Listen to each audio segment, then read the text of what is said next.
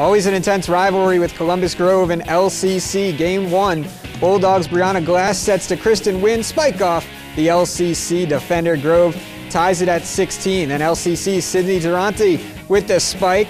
But Madison Voorhees is there for the block. Bulldogs up 19-17. More from the home team. Jane Clement to Becca Endicott for the spike. It's a 21-18 lead. T-Birds not going away. Natalie Snyder to Lauren Dardio for the kill.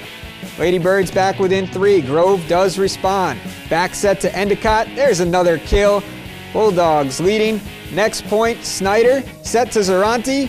Not blocking that one as it finds the floor. LCC back within 3 points in a tight first set. Columbus Grove does go on to take the match 3-1.